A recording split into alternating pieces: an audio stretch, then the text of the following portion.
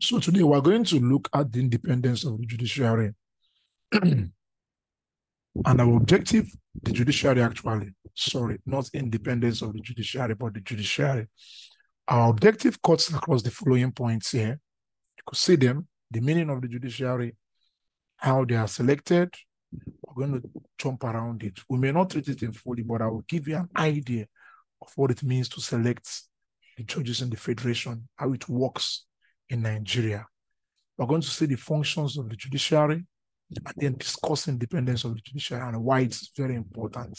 Now, whenever we're tabbling into a subject like independence of the judiciary, why didn't you talk about independence of the executive?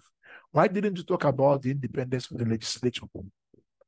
Maybe because both, especially in Nigeria, are elected by the people. So to an extent, the people can determine how far they may last in the office.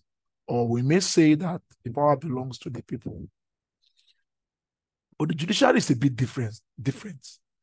In my opinion, I believe that the executive, to an extent, they have a control over the judiciary. If I look at what's happening in Nigeria right now, even though we are advocating for its independence, but let's go into the topic and let's see what we're dealing with today. So the idea of the independence of the judiciary, first of all, we have to know that the judiciary is the organ of government responsible for interpretation and application of the laws when they are violated. So the final details of the law, if you want to properly understand what the law is trying to say when a statement is made, you take it to the judiciary. As such, they settle disputes, either between the citizens or between the governments and the citizens, right? Or even between the executive and the legislature, right? They act as the watchdog of the law. And most often we regard them as the last hope of the common man. That means when it gets to the worst and we as the ordinary citizens want to plead our case to the government, the judiciary most often is our best bet. So in Nigeria, the judiciary is made up of different courts, like the apex court is the Supreme Court that's headed by the Chief Justice of the Federation. I think this is the chap that is appointed by the president. Reason why I believe the judiciary is not independent, in my opinion. Ideally, we pray or we believe that they are independent, right? Next is I have the appeal courts, high courts, the magistrate courts. You will see the high courts in all the states of the federation. Lagos State High Court, this High Court, Ikeja, all you will see them as well. They should be, I think, the highest courts in the states, right? Now let's look at some functions of the judiciary. What do they do? Interpretation of the law. First, when you want to understand what the law is actually trying to say, for example, when the last election was concluded and they're talking about what does the 25% and in FCT, I don't know whether I'm getting the exact term. Most people fell back to the interpretations made by the courts once upon a time.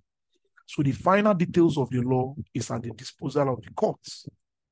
So also they settle disputes, right, between individual and government, between the government and government as well.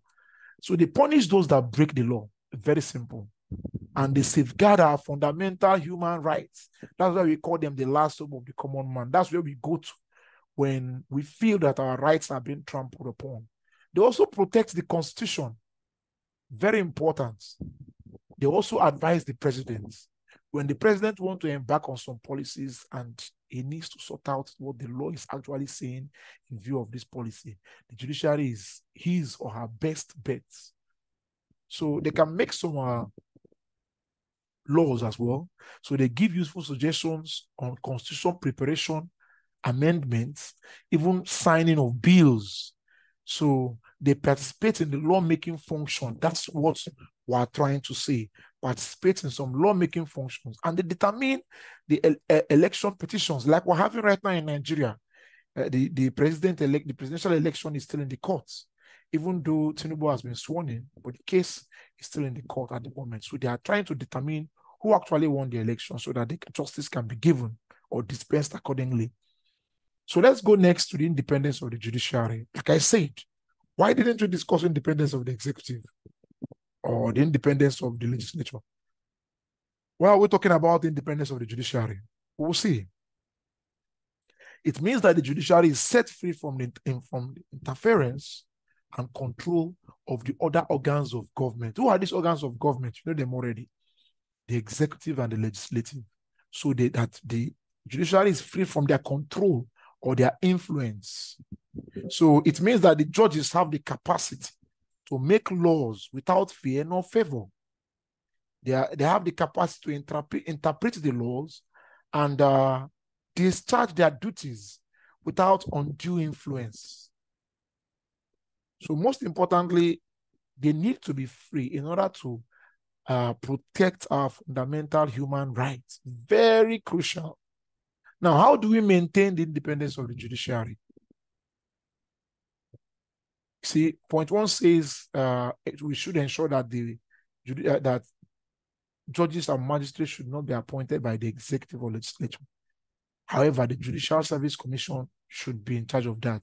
In Nigeria, the Judicial Service Commission actually, they nominate a person while the president approves, right? Or ends up confirming their nomination. Do you get? So that's what I'm trying to say, that I'm not sure the judiciary are independent, so to say. But look at the points here. Just note it. Now, for them to maintain their independence, there must be proper separation of power. Judiciary must be free from the executive and legislature. Right? The promotion and dismissal of judges should be done by an independent body. Likely the Judicial Service Commission.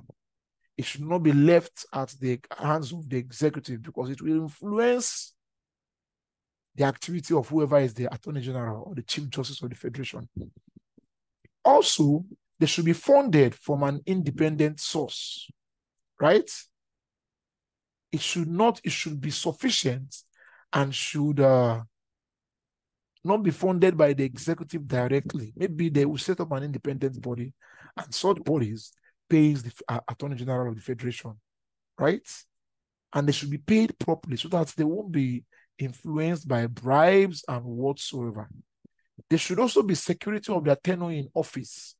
That means on no account should we have the judges being sacked at will. That means when the executive interferes in the functions or in the works of the judiciary. Because when these things happen, if a judge is being appointed, he would have at the back of his mind that if it doesn't dance to the tune, the executive organ of government can find something and throw them out. So there should be security of tenure. There should be immunity as well. They should be immune from being prosecuted or dragged before the court of law when they are in office, so that they can discharge their duties efficiently. These are the points we are trying to make here. And they should never be partisan. They should never take sides with political parties. They should be neutral, right? Now, why should they be independent? So that they can discharge their their functions accordingly, without fear nor favor, discharge their duties accordingly, right? So that they can interpret the law in a non-biased perspective, interpret the law properly, without feeling that they may offend either the executive or the legislature or whatsoever. They should be independent because it will help check the abuse of other government institutions.